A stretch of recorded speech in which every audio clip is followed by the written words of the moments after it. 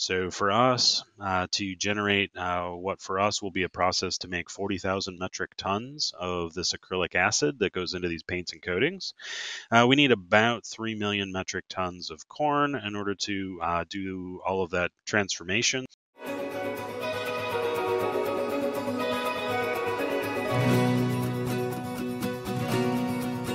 Today, we're joined by Chris Nicholas, who is the co-founder and CEO of Lakril.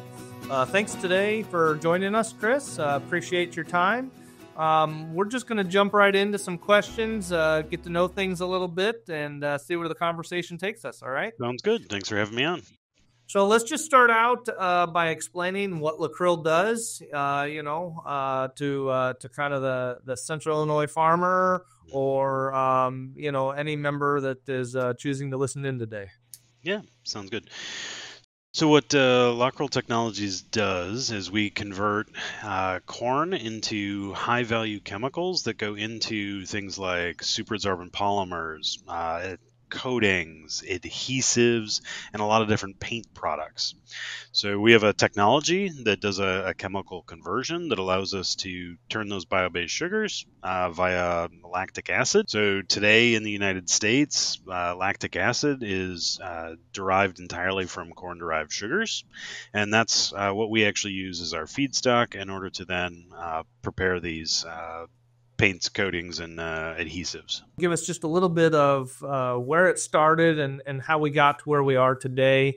Corn's been used in different processes for a long time, but what makes this process unique to what you guys are doing? This technology that we're working on now, in order to make a bio-based acrylic acid that drops into the existing use cases, that came out of a different lab in the University of Minnesota from my co-founder, Professor Paul Dauenhauer.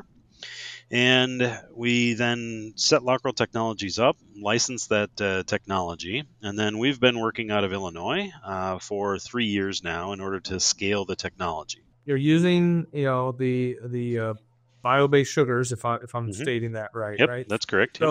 So connect that to, obviously we know the sugars can be derived from corn, but connect that to why is your company important to the Illinois farmer, and why should the Illinois farmer maybe want to know a little bit more about Lakril?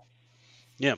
So here in Illinois, corn is obviously one of the largest products that the state actually produces. The lactic acid that we use is our feedstock. That's corn derived. So one takes corn typically into a wet mill, such as those down in Decatur and other locations. And you take the sugar content from that, go into a fermentation. So for us to generate what for us will be a process to make 40,000 metric tons of this acrylic acid that goes into these paints and coatings, we need about 3 million metric tons of corn in order to do all of that transformation.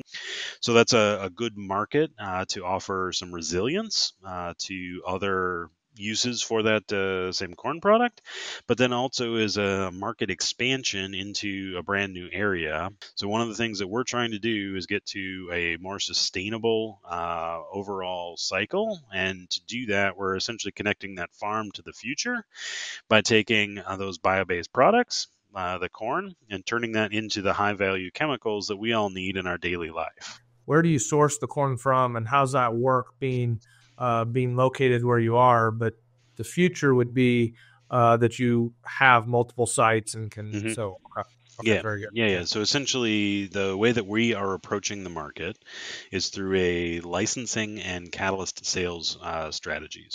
So we sell the process license. So that's an intellectual property package that would allow the licensor to the blueprint on how to build the unit and the know-how on how to actually operate it.